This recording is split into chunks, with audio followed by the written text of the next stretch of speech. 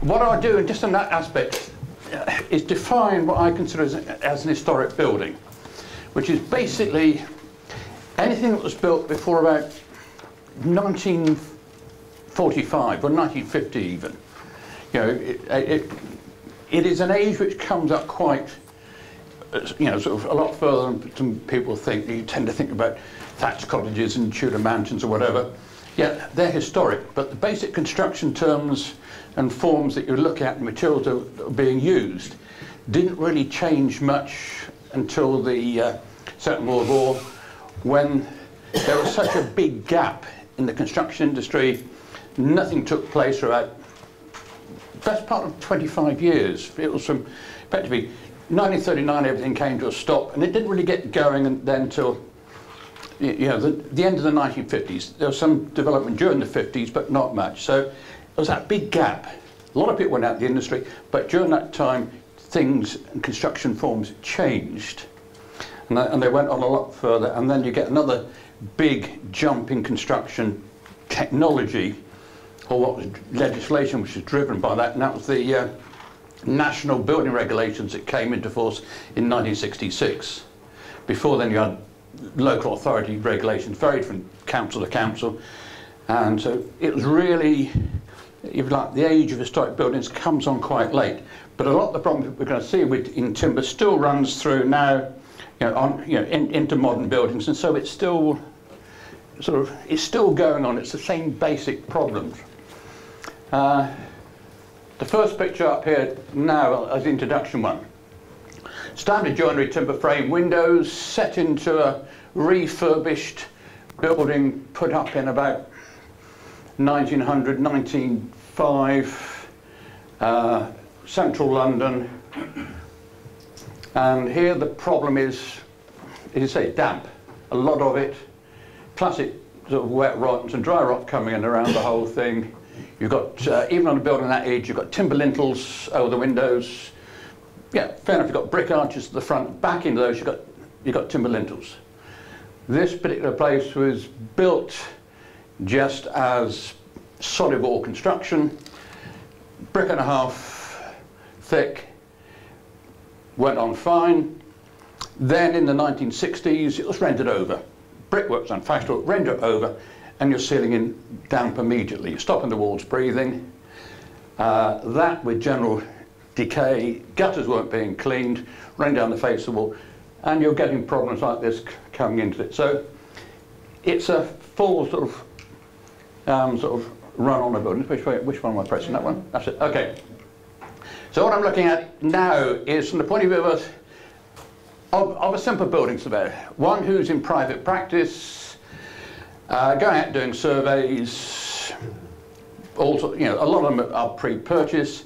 We get a lot of inquiries from people coming in saying, I've got damp of some sort, what do I do about it, what's the cause? As most with, I think, virtually all of you today, you're going to have one eye on your PI as to what the level of advice you're giving, are you getting to the cause of it? And so, and when people say, you're meeting the pub, oh, you're a surveyor, can you come around and have a look at this? You've got a problem. So you try saying that to your GP if you met him in the pub, And again, it's what we're just doing on the site. It's what you're allowed to do, what the clients will accept to do, what's intrusive, what isn't intrusive, how much can you open up. It's going to be largely visual. It's going to be instinct, experience, and a whole lot of other things. And you can read stuff that's churned out by the various bodies, Society of Protection of Ancient Buildings, Historic England, Historic Scotland, CAD or whatever. All these ways of diagnosing damp. They've got all this fancy kit. I have it in my office. So it's very much a case of that. And again, what is damp? How's it manifesting? The whole aspect on that one. And within that, it's going to be an hour today, so that's it. So you're not going to get very much from it. It gets some sort of general pointers. And again, I'm limiting myself to what we're going to find in the UK or the British Isles or whatever. And with all these things, that's saying it's becoming more and more frequent. I don't know if you're finding this on surveys. You go up to something, it looks a bit soft, and you prod it, the keys come out, you go into it, and it's solid. But it's basically, someone's been down there, they've got the 2-pack wood hardener, got some car body filler out, and smeared it in, but it's still not looking right. And you know, so it is that whole thing. And so when you're looking at a lot of these things, when you're looking at timber decay and damp decay, damp is one aspect within timber. It's going to give you clues as to what you're looking at. And there's various ways that you can look at. You've got wet rot, dry rot, and there can be confusion between the two of them because they can show us very similar symptoms in some circumstances. You don't always get the cuboid breakup, you don't always get the big fruiting bodies. You don't always have stuff which you put your finger in, it comes out like a sort of piece of soggy sponge. There's all sorts of problems you can come into it. And so we tend to, unless we are sure with our reporting, we tend to avoid dry rot, wet rot, and yeah, wet-related fungal decay. It looks better. And then is, you know, if you're seeing it, you're seeing something, so that's the initial flag.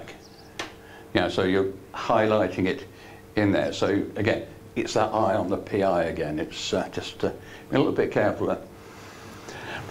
Then from that point of saying, right, we've got some decay there, what's causing it, try and chase that down, and then when you get to what you think is the cause of that damp, you can start to suggest a remedy.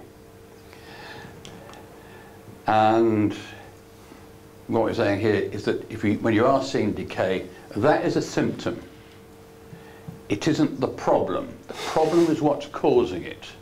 So don't get too fixated in that thing. You know, it's all too easy to say, right, you've got some dry rot in a skirting board. To eradicate the dry rot, you have to do this. To eradicate the dry rot, you get to get right back in and find out what the cause, what the stem of that dry rot is.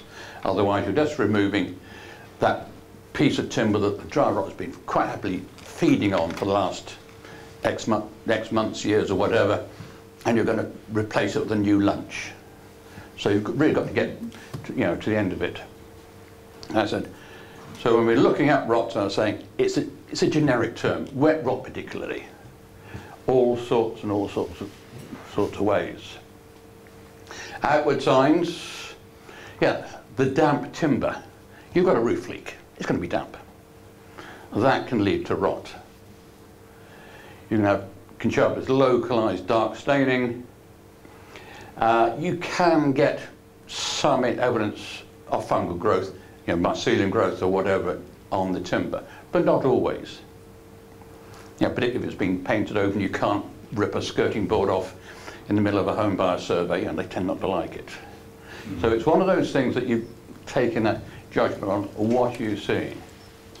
You've got some aspects here, you've got an obvious piece of decay, it's now dry, it's dried out, but it's been there. If you're seeing that, when you've got poor ventilation in this aspect, that's a little bit more obvious. But that piece in here, an old valley board, it's been repaired, you haven't got a leak now, but you still had wet rot in there. And you know, the general effects you'll probably all know, when it's wet, it's wet. It's spongy, it's soggy. You can get an odour off it at times. Once it's dried out, it becomes friable. It can be friable even when it's wet. And usually it tends to come off in long fibres, which again differentiates from if you're finding wet rot. But as I said, in some circumstances it can be confused with dry rot or vice versa in this whole aspect. Causes, as I was just saying, free water, water entry into place, leaks, roof leaks, all sorts of things. Coming in through the walls, coming through under the floorboards or whatever. High humidity levels tend to be an aspect which can be ignored. You know, enclosed spaces where you've got a lot of high humidity. Kitchens, bathrooms where windows aren't being opened on a regular basis can cause saturation of the fabric. It can be in a roof space. Classic example for that, and we'll come into see it in a minute, is where someone's tucked the insulation hard into the eaves, you've got bituminous type roofing felt, moisture goes up into the roof space, condenses, and you've got free water and high humidity. It's the sort of day when you go off and do a survey.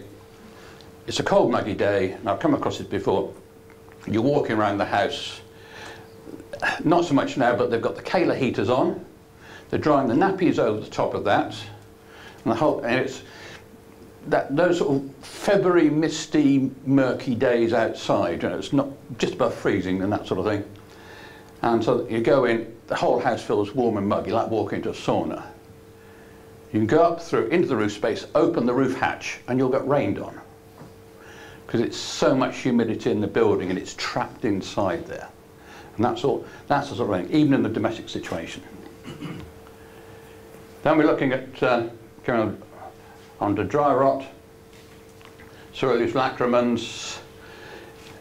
This is considered by many to be the more deleterious problem that you can have with fungal decay, because you don't actually need a moisture source right where you're seeing the decay. Mycelium, the roots from the fungus, can travel. 2-3 meters is not unusual, and to go through a 450 thick solid brick wall again isn't unusual. So you might come across a dry rot problem in one house, but the cause can be next door. It's come through the party wall. Yeah, so it can get through in a lot of places. At times, the timber can appear to be dry. If you've got things like painted skirting boards, you can have a nice smooth skirting board up there, press it, and effectively it's just a paint reinforced or dust reinforced paint skin on the outside is all you've got here. That isn't cloth, that is timber panelling on a wall, which is very much affected by it. It's how it shrinks the timber behind it. And then when you see the other aspects, lifting up floors or when your foot goes through it, it's that crumbly, desiccated timber. And I said in here, you've got a paint skin of a skirting board with the remains of the timber hung onto the back of it. An early sign of this can be sort of when you're seeing almost a sort of a veneer coming up, sort of coming forward. And I said, don't necessarily think of where you see the dry rot, that is the source of it. You've got to go searching for it, and it can be some distance away. And if you really do get to the heart of it, when it really is wet, in a nice muggy cellar under an unvented floorboard, you'll get the nice big rubbery multicoloured fruiting bodies under there, quite psychedelic in their colours at times. So again, unventilated air spaces. Dry rot's traditionally known as cellar rot, because that's where so often you get it, in cellars to the underside of ground floors. Warm, a lot of humidity, and very little air circulation. And so that is what you get in that sort of high humidity area. And you need to maintain that for it to keep going. It doesn't like fresh air, it doesn't like ventilation, and more above anything else, it doesn't like sunlight, it doesn't like sort of ultraviolet light. The wrong one. The other form of damp in buildings can be dismissed.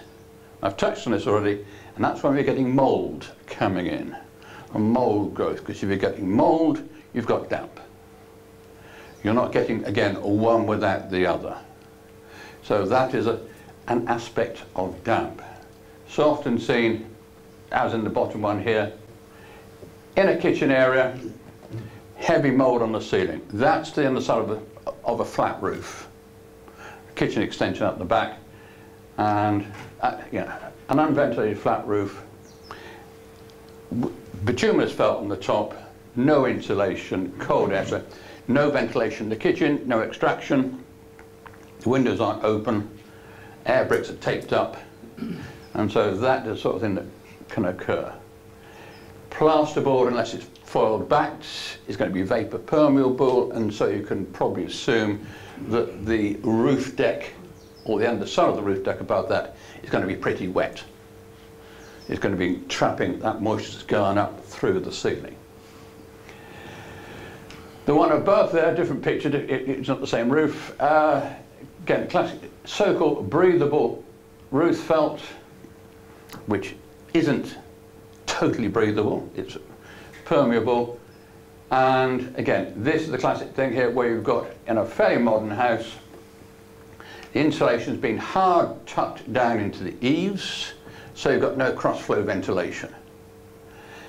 Very typical of a lot of homeowners.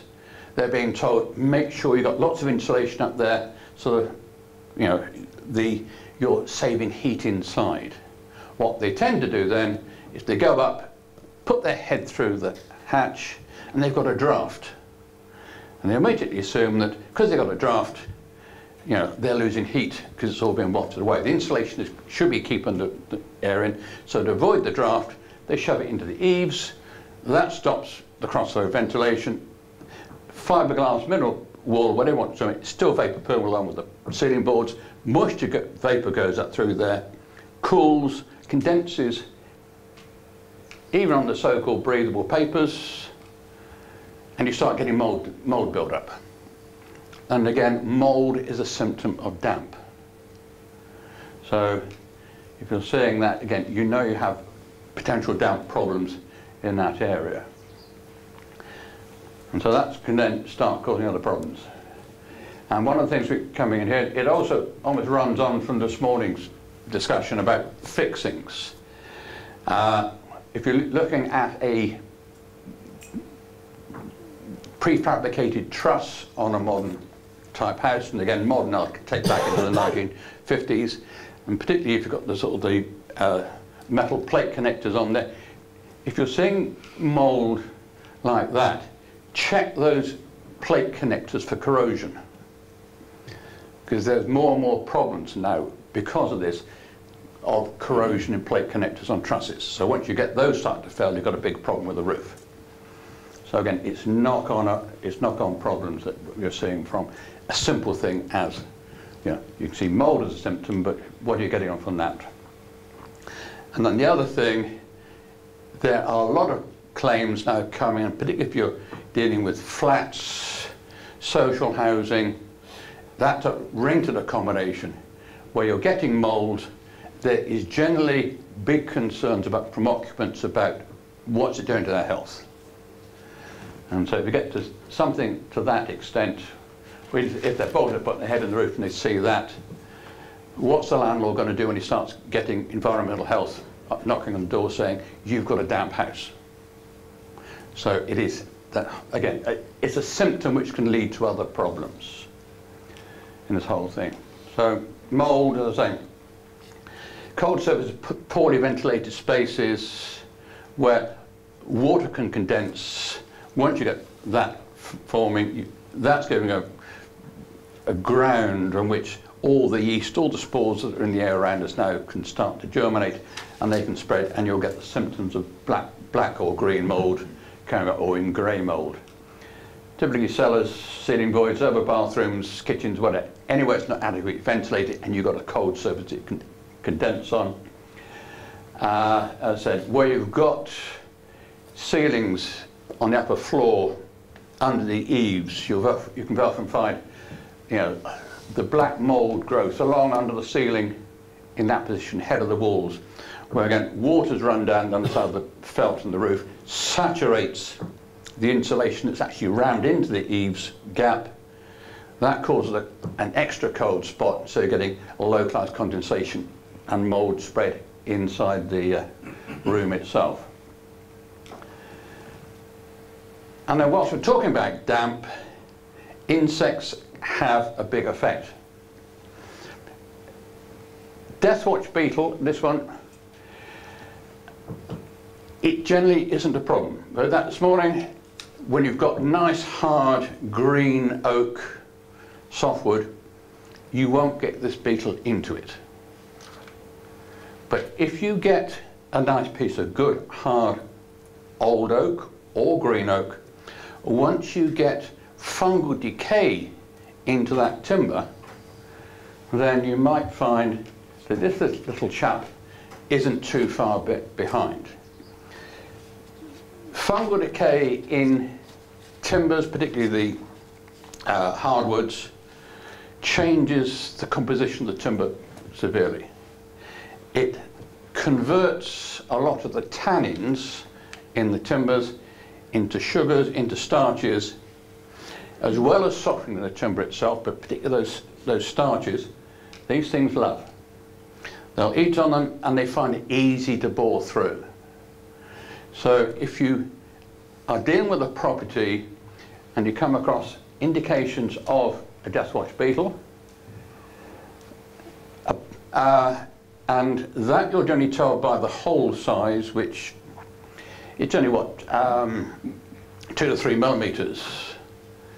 Then if you've got that side of hole, then you've got another problem coming on. It's an indicator species. So it could well be that you've got historic heart rot within a timber if you're in an old property.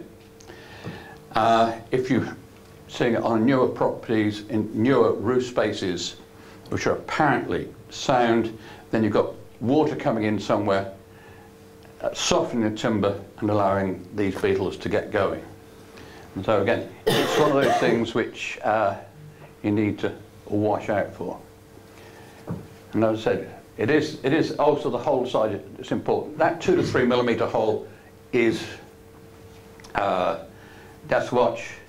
If you're coming across the sort of the pinhead type hole in what would have been the sapwood of old timbers, old oaks, elms, whatever, in a roof space or in floor beams, that is generally because that probably occurred in the 20, 30 years after those timbers were converted and incorporated into the building, because that's when it's generally into the sapwood that is left on the squaring up of the timbers, which is nice and soft, nice and full of starch, and so they've gone into it at an early stage. So they've nibbled away and gnawed away at that stuff. They get to the hard core, the hard and tannin-rich material. It's too hard, it's too bitter for them, and that's the point sort of where that colony would generally die out. So, yeah, that is the problem. Other parts of the country, particularly if you're up and around the Surrey Heaths, verging over and now spreading slightly more down over towards sort of the Surrey Hills area, you can get sort of the bigger daddy of that, which is going to leave your hole about 5 to 6 mil in diameter, and that's the post-longhorn beetle. Very localized effect. So I've not put the picture on that one, but again, you're looking there at an insect, whereas against that one is what, about 5 to 6 millimeters long. Post-longhorn is getting on for 12 millimeters long. And it is a big chunky thing, and when you get the holes like that, you certainly will know it. You can stick a bar over in the hole.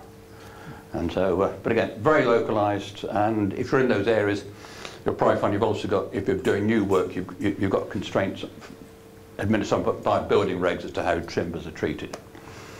And the other thing about the death watch, like a lot of the other boring beetles, they are very much humidity and temperature dependent on when they mate. They want to stay nice and warm, stay nice and humid before they emerge. And that's assuming they do emerge because they can stay in timbers. So again, it limits the effectiveness of surface treatment of timbers when you're looking at that aspect. You've got other indicator species you tend to be ignored. You know, the common insects, earwigs, slugs, millipedes, earthworms. And again, all indicators of damp. It depends on where you are in the building, where you will find them.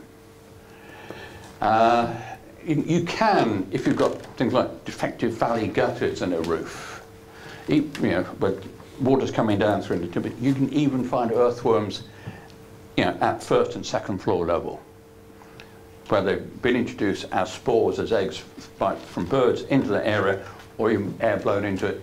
And if you get water entry in, they're following that species in. And they are all decaying, they are all going after decayed timber. That's what they do in the wild. That's what they do outside in the countryside. They break down timber. And so if you're seeing any of these species, again, it's an indication you've got some damp in there. And again, they are indicators. They aren't the source of the damp. You know, you hear people saying, oh, we've got earwigs in our cottage.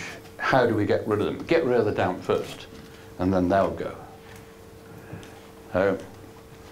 And again, so when you come to the basic detection, you know, as a simple building surveyor, and I'm afraid, you know, it is a little bit male orientated in the model there, but so I apologise for that. Sense of smell. Most fungi have some form of smell. Depending on how well the property is ventilated, you may or may not be able to detect it. It can smell anything from a general dry mustiness. It can smell like very ripe mushrooms, decaying fruit, very much depending on the situation, the type of things. Some fruiting bodies, if you're in a very close, you know, it almost smells like bad drains. And there are other things. Normal touch, what does it feel like? What does the surface feel like? What you actually get down and feel what it's like. The site, how is it looking? If you actually are seeing big mold growth of some form, that's a pretty good indicator. Crumbling and breaking away, skirting boards or pelmets or whatever, window frames, a good indicator. What can be a useful one, and particularly where people have been doing refurb and repair, is that aspect there of grinning grain. Go into a house, go into a property that's so-called been refurbished. They've pulled out all the old timbers, they've pulled out the skirting boards, and they put the new, the new stuff in. They've got umpteen metres from wicks. They've shoved it onto the wall there, given it a coat of primer, undercoat, the top coat. And if you still have it active in the area, usually within about 2 to 3 years, you'll start to see knots particularly starting to grin through, and then other graining in the paint surface. If it's a new, fairly thin paint surface, you'll start to see that actually starting to grin through the surface. Come through as almost sort of a grey-brown, obvious staining into the timber and into the paint coating. So that can be an indication, particularly so if it is a sort of a refurb job that you're looking at. I'm going to go. And then when you're walking over floors, if you're looking for the classic one, you know, what is it? If you've got any sign of decay in of a suspended timber floor joist, it's the usual heel bounce and see how much movement you've got in. Sometimes you don't need that. Sometimes you can just walk across and everything on the shelves and every bit of furniture is rattling as you go along. The worst one is if you get onto the floor and it feels like you're walking on a waterbed. You know, it really starts to rock, and you've probably come across things like that before as you've gone on. Enhanced detection in various ways, the technical assistance, the moisture meter, which is that one there. The standard 2-probe resistance meter, protein meter. There's all sorts. There's several types on the market now, but they all rely on the resistance you're getting between those two contacts. They're an indicator. Don't rely too much on, because one of the other things you've got to consider on that is what surface contamination you've got in that particular room, in that particular area. If you're going into a house that's been unoccupied for 2-3 months, middle of winter, hasn't had the heating on, how much local surface condensation have you got when you shove it into the skirting boards? If you look at an older type property, and again, let's say pre-1960, have you got lead primers on, under the timber? Lead undercoats? Because they will all help to give you a very high reading on those probes. Again, if you stick it into a wall, again, be aware of those. Have you got wallpaper that's got a metallic paint in it or a metallic film in it? And where you are in the country can also affect that in respect of what and how conductive is the aggregate that's in the plaster. Particularly if you're in certain parts of the West Country or up through in the central area of the country, up through in the Midlands, and you're using an aggregate in there which has got a magnesium-based sand in it or a magnesium-based aggregate, some of the other crushed rocks, that can give you a high reading because they are a lot more conductive than other materials. Sample testing is where you'd use something like the speedy meter, or the acetylene measurement and that sort of thing, where you're taking a sample. Usually it's a brick dust, drill into the wall, take a sample of dust, put it in there, put a lump of carbide in with it. That's going to convert that into acetylene gas. That's going to measure the pressure, and so that will give you a reading of that. Very good accurate readings. But if you're doing a standard house survey, that's classed as intrusive.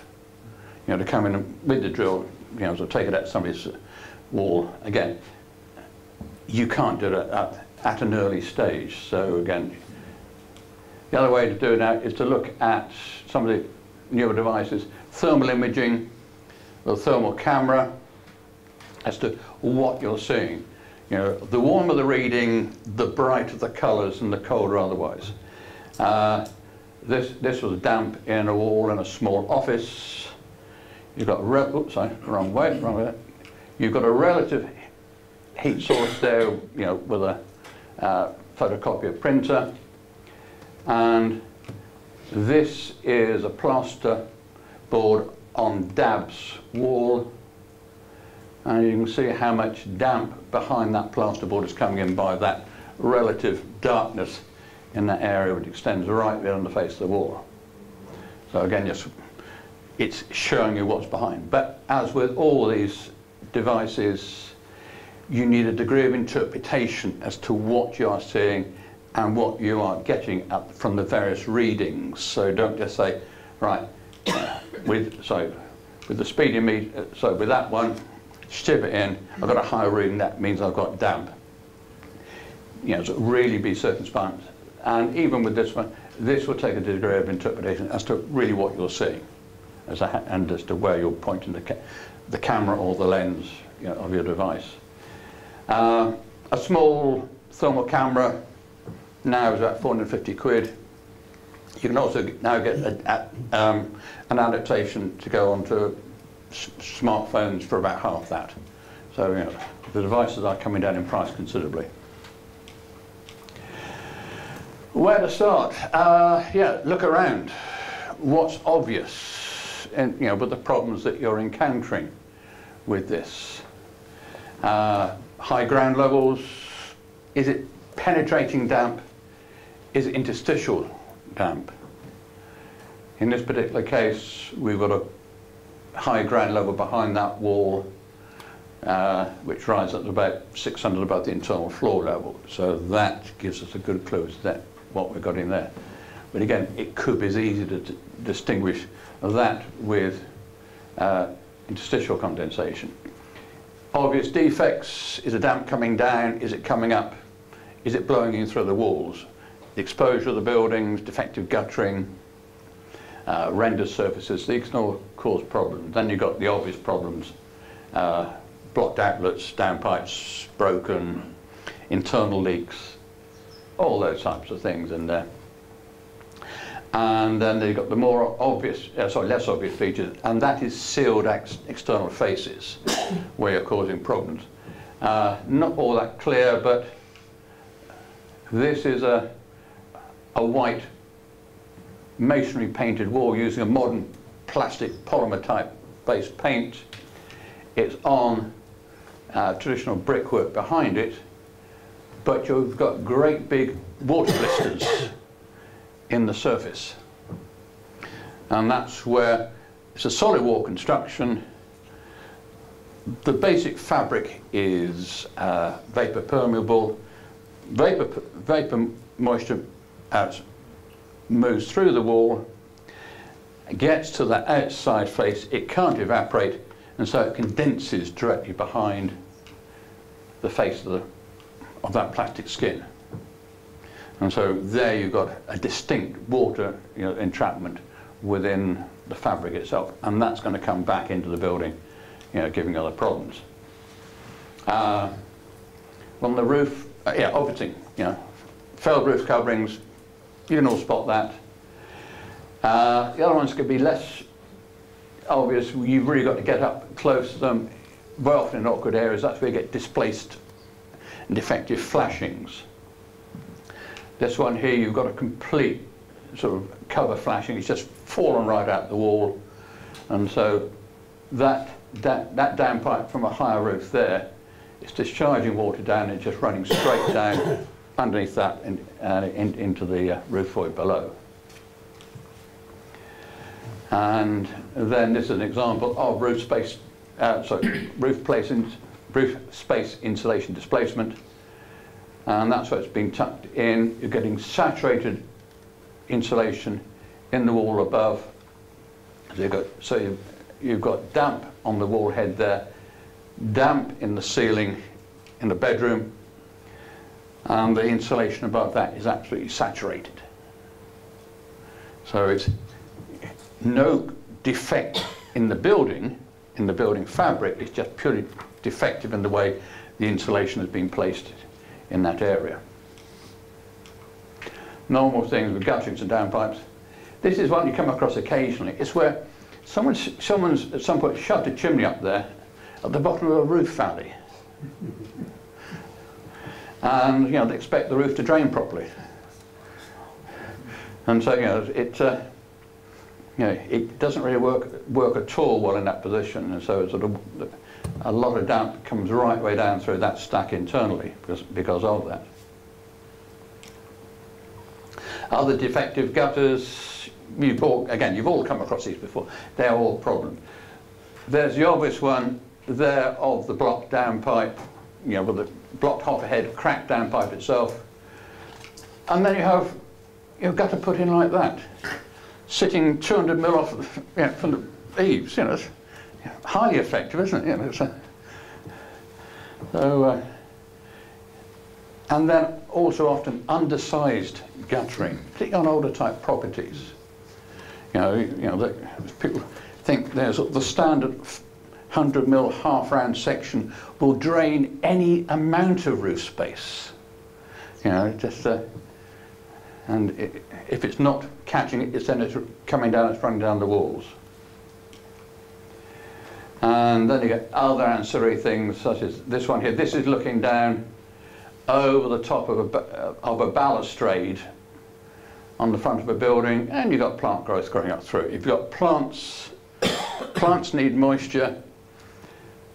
So you've got plants growing, there's moisture in the fabric. So again, it's another indicator. In this case, it's a whole combination of things. We've lost the pointing along there. The pointing between the terracotta balustrade has gone here, and so all that water's getting into the head of the wall, and that's coming down through the building. It's showing it's damp inside, and it's affecting the ends of the ceiling joists and the roof trusses where they run back underneath that parapet in that position. High ground level is a fairly obvious one, which you should be able to spot. And you'll get condensation as well. Condensation can come from high ground levels, and we'll touch on this again in a minute, where even you've had walls that have been tanked.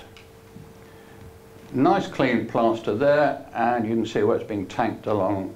There's a nice, almost a sort of straight line of where the damp comes up through to there. Tanked internally, but the basic fabric behind that tanking is going to be wet because the soil is still up against it on the outside. All you've got there is a dense waterproofed cement backing render to here, with a coat of pink gypsum over the top of it. Yes, it's holding back the moisture. Shove your resistance meter in there and you won't get a reading. But that wall behind is still cold, and so in an area such as that, close to the window, in a position like that, you're getting chronic condensation on the inside of the house. And it's all too easy then to say, right, we've got that, and therefore the tanking's failed. No, the tanking hasn't failed, the tanking is doing its job. It's just that the remedial work wasn't appropriate in this position. And again, here you've got another piece of wall up against here. This is distinctly condensation because of where it is positioned in the corner of the building, low ground levels outside, very closed airspace, little air circulation around it, and so you're getting localized condensation, but is being blamed on rising damp and sort of high ground level externally. Bridged damp courses or bridged plinth courses in earlier buildings, again, can cause problems. Again, much the same sort of thing. Here you've got a combination of hard cement type render over a timber wall plate over the top of a brick and rubble plinth course. That's sucking water up through capillary action behind the render. Also, it's entrapping moisture in behind it, so the wall can't breathe, and so you're getting exacerbated damp problems in timber. Again, more problems with external coatings. Hard cement renders over timber frames. You'll get obvious thing, as in this case, it was a building outside, looked like a 19th century rendered large building, but had very regular cracking within the render. Took the render off, and where all the cracking was, we had the primary timber frame in the building. When that came off, that timber, when it came off, was about the colour of these seats here, saturated, because it's all being trapped behind there. And also, because that amount of dampness trapped in behind there, the whole of the render had blown, and that's why it came off so readily in that particular case. When you're looking at modern plastic coatings, the spray coatings, we all insulate your house with 6 millimeters of solid plastic. That's all the problems you're going to see occurring here. So much condensation and so much dampness entrapped in that building. You've got condensation occurring on the outside face of the building, which should be warm, where this 16th century timber framing, it must be absolutely sopping inside. That's cold, and therefore that's causing localized condensation on the outside. And that is inappropriate materials being used as that render in that case, because it's so vapor impermeable, the walls just can't breathe. Everything's trapped inside it. And then again, we're coming back to the same sort of thing around the base of the plinth wall here and the plinth wall here. It's supposed to be drying zones in traditional housing, all covered with hard cement, impervious material, and so the water just can't get out. So anything that does come up through the base wall with capillary action can't dry to the outside face, it's being trapped inside and is affecting the timber and the timber framing that's in behind that. Again, more aspects of that. The coatings aren't just hard renders, they can be hard cement pointing, which can exacerbate it, because mortar joints traditionally in a traditional building should be considered as a sacrificial element on the outside pointing. and it doesn't let them breathe properly, and then when you get the modern plastic paints over that, that is again, we've seen the problems earlier, that's causing it from there. The upper picture here is, again, 2-3 coat hard cement build-up over a timber frame building, causing a lot of problems. This is an infrared of, well, as you can see, it's a downstairs loo, which in itself has got problems because it's got very little ventilation in it, very little heating as well. But here, the amount of coldness in the wall you have there through a combination of hard cement render with plastic masonry paint on the outside, just entrapping moisture into that whole of the fabric. So the whole of that room is cooled right down. And again, you can see the difference between the toilet paper and the wall itself. So it just shows you how cold that, you know, that wall is. Yeah. Even the basin to the WC bowl is warmer than the wall itself. So that's a lot of moisture trapped within that whole fabric. So basically, a quick little thing here, explain interstitial condensation.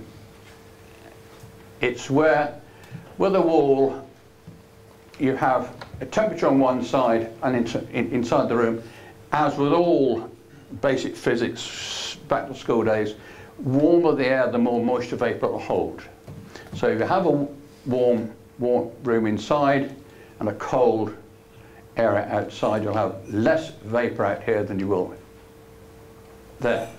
And if this is a theoretical wall of theoretical uniform consistency material, you'll get a thermal gradient as the air goes through it, much as that. So that when it gets at some point towards the outside, it will hit a dew point where that moisture vapor will condense. And providing it doesn't have an impervious coating on the outside, that moisture will then be whipped away by air movement. Much the same as if it rains on it without that coating, it will dry back to the outer face of the wall once the weather improves. And so at this stage, let's assume that we have a dew point which is just behind the moisture, the outside coating here, where that finally condenses. But what then happens is that as more and more moisture passes through the wall, there's more and more moisture being collected in behind this impervious render. And so this part of the wall, because it's wet, it becomes cool, virtually the outside temperature then. And so when that cools, the dew point moves inside. And that is a steadily progressive. So you can end up with the dew point on the inside face of the wall and a totally saturated wall core, which then leads to problems as we saw just now with saturated timbers, big bubbles of water behind the paint on the outside. And if you're looking inside, depending on where you're looking inside, you're going to see problems. You're going to start to see decaying timber skirting boards because they're damp. If you take a picture of a wall, even in the middle of the summer, you'll find a big black mould patch behind it because you've got a localized piece of condensation behind there. And so all these factors are trapping moisture in the fabric, which is causing damp in timber. And so it's understand the mechanics of how the wall, how the whole thing is working. So that's with the walls. When we look at timber floors, timber construction, as I said, you are all used to dealing with movement in timber floors, how sound are, how they're doing, and that level of flexion will reflect mostly on how good the bearings are into the wall. If with some old houses, even on upper floors, it can come down to timber joist size or span, which can give you flexion, but particularly on the lower floors, ground floors, that's where you've got to be more suspicious of timber decay. With the bearing ends into the wall itself a direct wet related decay or fungal decay into corners and that sort of thing where there's inadequate ventilation. So it's a case of checking out for air vents in the base of walls, how clear they are, how adequate they are. And again, also check the relative position of where they are in the wall, because you can end up in a situation where the actual air vent that you see is above floor level. And so that will depend on what you are looking at. Are you looking at, in fact, a vented cavity rather than an underfloor vent? So again, just think needs to be thought about for a bit there. And then we looked at high ground levels against a suspended floor, which again is going to totally muck up your ventilation into that floor, because you aren't going to have cross-flow ventilation in that direction, because the wall owner's higher ground level, and so that can cause a problem. And if you have problems then with a road or something on that outside space, what is that doing for introduction of water into the base of the wall and potentially into the floor void, you know, through road drainage? Because highways authorities don't like you digging up their pavements and putting a French drain along the edge of the house. I don't know why, but it seems. And then when you're looking at that, also then consider cellars. This one was a particularly interesting one, because in this situation it was a cellar under a house, and it was all in sort of rubble stone. That is where the past occupant had tried to insulate the floor by just putting some slab polystyrene up underneath the floor joist, which had all fallen down. But the main problem with this particular house was just there, and there was another one just there which you can't quite see. Those are both air bricks to ventilate the underfloor space.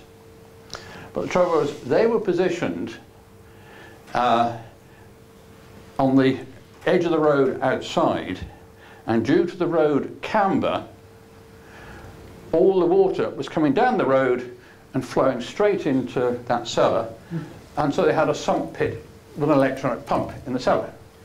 Rather than try and put some crank vents in there, they were happy to pump the cellar out. But so, and that was then causing a great damage, because then the water was evaporating up through the whole of the house from the cellar to get out. And so, you know, the whole house again was damp through other problems. Air circulation, again, another panelling problem here. That again is dry rot affected timber panelling. It's not a sheet of paper. It's where you've got panelling up against a solid wall base, inadequate ventilation behind that, and there's dry rot in that case coming up from the cellar below into that particular space. Restricted spaces, again, we're coming back to blocked eaves level, and that sort of problem we've harped on about before. So again, it's needing to get that air circulation back into the house, or if it's being closed up, get it back in. Otherwise, you're looking at to provide new ventilation wherever possible into these types of areas. And that can be problematical, because it's the way of working. If you're getting something like this, overgrowth, then it's getting someone in there with a big pair of shears and loppers and getting all that stuff off of the building, because that's all holding moisture into the fabric. Similarly, if you can imagine, oops, go back again, sorry, wrong button. This is in the winter, so you can imagine all these trees in full leaf in the middle of the year. That again is going to upset the ventilation around the whole of the house. It's holding moisture into that house. And so again, that is giving a general ventilation problem to, to the whole of the fabric, because if it's moist outside, it's going to be moist inside, because the whole humidity level has gone up by the general environment that you're in that position. Weather, yes. We've had a bit of that in the last few days, and we've had quite a bit of weather, different sort. And it shouldn't necessarily be ruled out as to intermittent problems with damping timbers. And as to what you're saying, wind direction can be a particular and problematical difficulty. Temperature, again, condensation, and the wider aspects of climate change as to the suitability, the durability of the materials that we've got in most construction, most houses nowadays, modern and old, is how durable they are. And then we have, you know, the general erosion of material through climate, where it's distortion of weatherboarding, cladding failures, or whatever. Before I go away from that aspect there of wind direction, just to use this one as an example. This is a property up in the Chilterns, which had stood there for what, 400 odd years, quite happily. And then over one winter, they suddenly were getting a lot of damp coming into the building from the outside. Not so much at ground floor level, but this is coming in at first floor level. The roof was good condition, the guttering all worked well, didn't need cleaning out. What it was, they'd had particularly a number of storms over the winter which had come in from the northwest as against from the southwest. So the wind had gone round.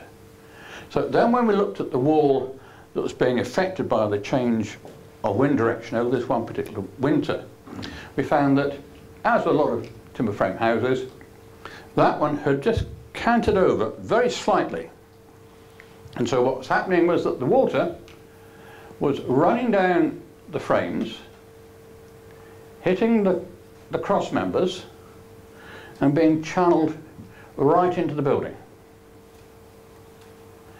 And so again, weather change, and it was so. The way we got around that was that the timbers here, in a couple of places where there was a lot of timber exposed and the panels had moved slightly, you know, I said a lot of timber, there was 25, 30 metres of top edge of timber exposed. In those cases, it was a case of overdressing those with a lead flashing, just cut into the brickwork above, dropped down over that, so that was fully waterproof, and that ran down from there. Where we didn't have that, it was a very careful raking out of all around all the timbers, inserting a pre-compressed sealant strip just and it was going to about a 3-4 millimeter gap, pre-compressed strip, and then pointing that up on the outside with a flexible lime mortar mix, which is lime mortar with a tallow, which is waterproofing and reasonably flexible at the same time. And so what that gave a dressing to the front edge of the sealant strip, gave it UV protection, and then once inside that strip, over the next 24 hours, that expanded up and formed a very tight compressed joint. And so we were then sealing the joints in a way which maintained the character, which is acceptable to the conservation officer, and it's sealed against damp, and in fact also sealed against air ingress at the same time. So we improved the thermal efficiency of the brickwork and the fabric very slightly in doing so. So again, weather is a factor which has got to be taken into account. Insect attack, as I said, this is generally residual. But again, look at it as far as damp goes. So yes, you know what that looks like inside. So when you're looking at, as I said before, flight holes, check the size of the flight hole, where they are, give yourself an indication of what sort of beetle they are, and whether that is going to suggest you have a damp problem within those timbers. This is the inside of a thatched roof, and it's a very traditional pole rafter roof, a mixture of larch and ash poles. Dating, this one is probably very late 18th or early 19th century, but because it is all in round pole, there isn't very much not very much heartwood in it at all. You're looking at poles 75 to 100 mil diameter at most. Of that, you've probably got a good 25 millimeters around the outside of that as sapwood, which the ordinary woodworm known in Punctatum likes. What then happens is that these will snap after a while, which is not an unusual occurrence. You've got some quite big breaks here. And that's it. With a thatch, because thatch is a very flexible material, that will then start to come in, that will belly in itself. That in turn starts to pull the thatch, because the roof slope has deformed, the thatch weave extends, that opens up the thatch, and that then starts to allow a greater risk of water penetration in through the body of the thatch. So again, and then that in turn, when that gets in, that speeds up sort of the decay in this by then introducing an element of wet rot alongside any decayed timber you have in here. So again, it's that symptom and effect that we're seeing right the way through here. And the other one is, yes, when you do have death watch, just listen for the tap. The death watch tap will be usually within about 48, 36 hours of emergence, because that's when the males are looking for a mate. So, and again, that is humid and temperature determined, and you'll find it end of May, beginning of June, and then end of August into September, that sort of thing. You'll just get the little, usually at night when it's nice and comfortable and dark. And if you've got them in an area, that's where the damp is, because death watch beetle males don't fly. So if you locate where they're tapping, that's where you've got the decay, that's where you've got the damp, that's where you need to treat it. And when you look at enhanced insect detection, that's a normal sort of thing. It's the paper penetration test. You put it down, stick a piece of paper over an affected area and see how many new holes you get punched through it. Pheromone traps, moisture meters on this case determine the cause of dry. UV traps on this in this aspect as well. What I should have put on there is the other one you can use are the core testing devices, where you have the pressure probe, you push it through a timber, and that measures the timber resistance, and if you have got a hollow core, it suddenly jumps forward, and that shows up in a little graph, and gives you an indication of what the material is like behind the outer face. So, compound problem exercise. This is, and it still is, I think it looks a bit smarter now than it did there. Late 17th century house in Hertfordshire, in what we now class as an urban situation, being boarded up about 20 years. Because of that, keeping out squatters, that's why it's been boarded up. No long-term maintenance, or no recent maintenance, I should say, in it at all, apart from real first aid stuff. Really was usually to go back in and secure after the squatters have been in there, and that was the limit of maintenance. The lead had gone years ago, and you had these signs up all around the building trying to deter further entry into the property. And you had vapor impermeable wall renders on 3 sides. And you probably recognise some of these pictures I've shown already today, and this was the results inside. Dry rot running from cellar right up through to first floor level. And then this one here is a good example of death watch beetle attack to the end of a beam. That's at second floor level, under the end of part of a parapet gutter where the lead had gone, and so that's the level of decay that you've got in there. You've got a timber which has gone from about, it was probably about 250 by 350 wide and deep, to a bearing end there which is about 100 by 75, and that's carrying a major part of the roof in that particular situation. And so that is the sort of problem that you can get through, poor damp problems. So what you do about it, If you've got rising damp, then the obvious thing is try and correct it, lower the adjacent ground levels where you can, make sure damp-proof courses aren't bridged, and introduce a French drain if you're able to, get the ground level down and around it, and also remove surface splashing.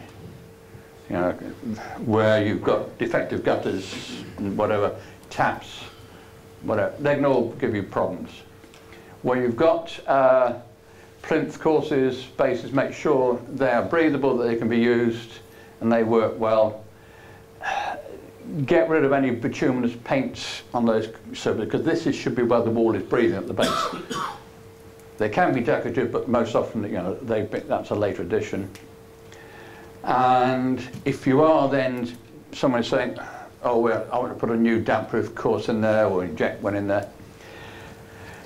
BRE, Building and Research Establishment, showed that right back in the sort of late 60s, early 70s, from the research they were doing then on a whole number and types of damp-proof systems that people were introducing at those days with the 30-year guarantees, whatever they were offering at that time. BRE found then that most of the problems to resolve damp in walls and into the fabric of a house generally, rather than inject or replace a damp-proof course, can be corrected by normal remedial action, so that you've got to do a certain amount of work to install an injected damp-proof course or to cut a new damp-proof course in. So by the time you've done all that necessary corrective work, you've probably overcome about 90% of the problems that are causing damp. So again, question, you know, sort of whether a new inserted damp-proof course is necessary. We still come across building society surveyors who will look at a house and say, there's a slate damp-proof course. You know, I want a new one put in, I want a new one injected. But why? If the slate damp-proof course is working there properly, it's not bridged, it should function just as well as anything else. Their argument is, yes, but slate is a brittle material. As the building moves, it will crack. Yes, you might get a micro crack in a 3-layer slate or 2-layer slate, something like that. But you know, the amount of moisture that's going to allow through is going to be minimal compared with the potential cost and damage of what you're doing to a historic fabric anyway. So again, usually just reduce the ground level around it, and it's more than adequate. Usual thing, gutters, downpipes, getting the damp out of the building is the usual thing, just to make sure it's properly overhauled, properly ventilated, it's there, and you don't have the problems. Flashings are another problem. Particularly, you can just about make it out in this one, to parapets and chimneys. You still see it where they are made up with a haunch mortar fillet.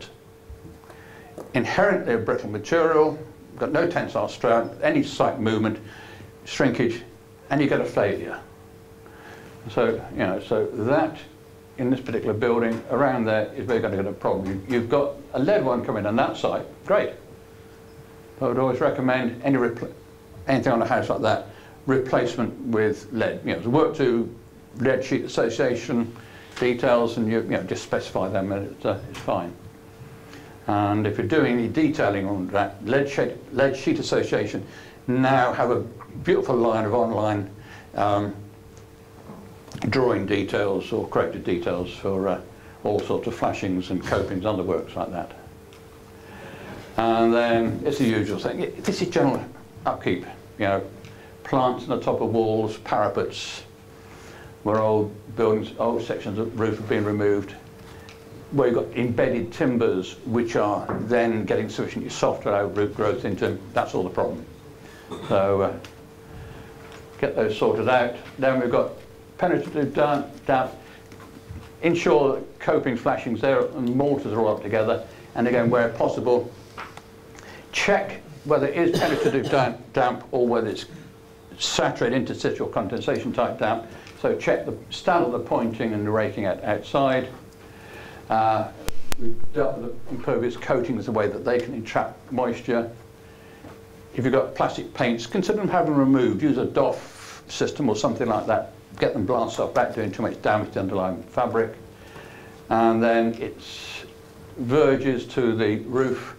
So often when they're re-roofing, roofers love saving a couple of courses of slate. So if they can finish a roof, the verge, smack on the head of the wall, they love it. That will just drip down to the head of the wall. It causes damp. The first thing will disappear, if it hasn't already disappeared, is the barge board and any rafter, any verge rafter that's around there. They'll rot out. And they get repaired to the other services to make sure they're there. So remove plastic coatings if you can. Just check them all out for permeability and get them as vapor permeable as possible on these whole buildings. With chemical treatments for damp in timbers, more and more clients are now becoming concerned about what they're using or what's going into the houses. You know, there's a lot more awareness about it. There's also a knock-on effect depending on where you are and what you're doing. Particularly if you're into roof spaces, do you need to get a protected roof inspection, protected roost inspection? Have you got bats? Have you got other creatures up in your roof spaces? Because there's some big fines now that's necessary on that. And then adjoining owners are becoming very susceptible about what their neighbours do in the roof. If they're smelling chemicals in their house, you know, they can get a lot of problems from that. So again, consider any form of treatment very, very carefully as to the impact they're going to have, not just on the property you're dealing with, but on adjoining properties and the wider environment around you. Yeah, environmental control will work. The problem is if you can dry something out so the fungus becomes initially inert, most of them will die off after about 20 years.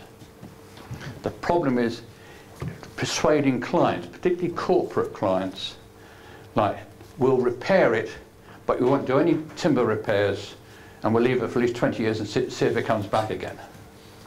It doesn't always get a good reception, you know, but it can work. And so again, good maintenance, good temperature treatments. Temperature treatment as well is one method that some firms are promoting.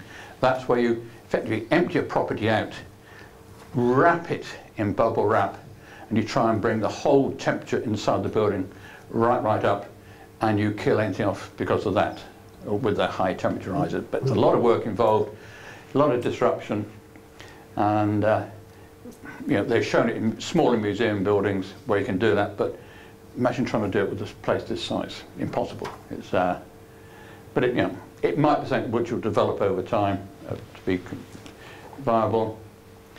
But generally, there's a lot of information about it.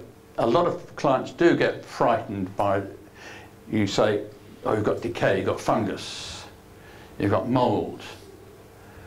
And they, you know, first of all, they say, how much is it going to cost us? How bad is it? Is it going to collapse? And it's knowing what you're talking about, it's talking them through the particular problems and how it can be addressed. It's, as I say, good communication on all this aspect. Any questions? I've got to visit a grade 2 listed building tomorrow that's had a flood, so can I speak to you separately on that? Yeah, please, yeah. Just give me some pointers of what I should be looking for. Well, if it's a flood, if it's a flood, in many ways that's not so bad. You know, if it's a regular flood, then you know, there is a problem. But if it's a local, it's a one-off type flood, then there it's probably just a case of getting the building dried out and how it's done. It's got D-hums in there at the moment. Yeah. Putting by the loss adjuster, whether that's a good idea or not, I don't know. And, well, very often the best way is just to open all the doors and windows, let the air run to it, because if you that's the other thing we get. People go into a house and they say, oh, we've got mould, we've got damp in the house, we've got this, that, and that. We bought a dehumidifier and look how much water it's producing a day. And then you say, right, okay, is the room sealed? Oh no, it's in our sitting room. We're in it all the time. And I said, that for you're trying to dehumidify the whole of the house, and every time you open the window, you're dehumidifying the whole of the country around you. You know, so if you've got a dehumidifier, yeah, put it into a room, tape up all the doors, tape up all the windows, and you'll get the moisture down in that area. You'll get the superficial moisture out. To get anything that's soaked into the floor or into the walls, you know, that's got to work back out again. So if it's going in under 2 foot of static water pressure, it's going to take a long time to come out. Yeah, and yeah, the dehumidifier will just dry it out, but it's then, yeah, give yourself another 18 months and the house might be dry.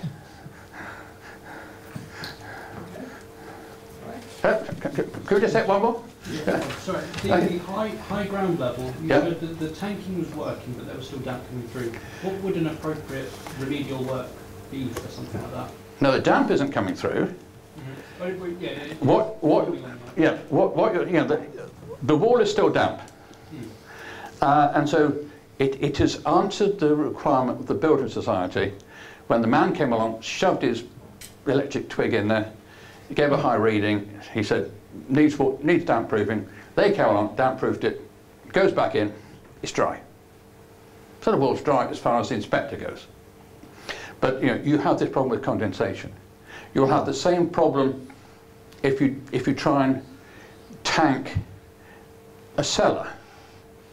If you've got, particularly if one got a high water table, you'll still have saturated fabric behind that. If you're not ventilating the cellar properly, you'll see the decorations failing, particularly around the base of the wall where you get very high condensation levels, because air moves in a circular movement. So you get a static air pocket all around the base of the walls and around the, because the air sweeps around in a Brownian motion like that, it doesn't go into the corners and down. So you get a static air pocket, which is much of what's happening in there, trapped by the curtains when you pull that back, base of the wall as well. So it is a condensation problem. So ventilation, good ventilation and good heating. Open the doors, open the windows, and that's it. Trickle vents and that type of thing.